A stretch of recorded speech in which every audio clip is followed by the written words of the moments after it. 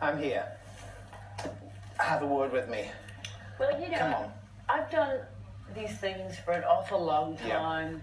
Yeah. For these two bitches to be sitting there and telling me, you know, what to do, and, that I'm a fucking bitch and a fucking idiot. Well, that's not... I'm not working with that. I don't have to. I guarantee you, I don't have to. It's nothing to do with them. You're working with Daniel in the kitchen as a chef. Correctamundo.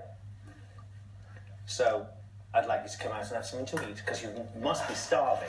Come and have something to eat. You know what? I'd just rather avoid her for the time being. I'm sorry. Well, you need something to eat. Unless you do the right thing and you have a fucking talk with her.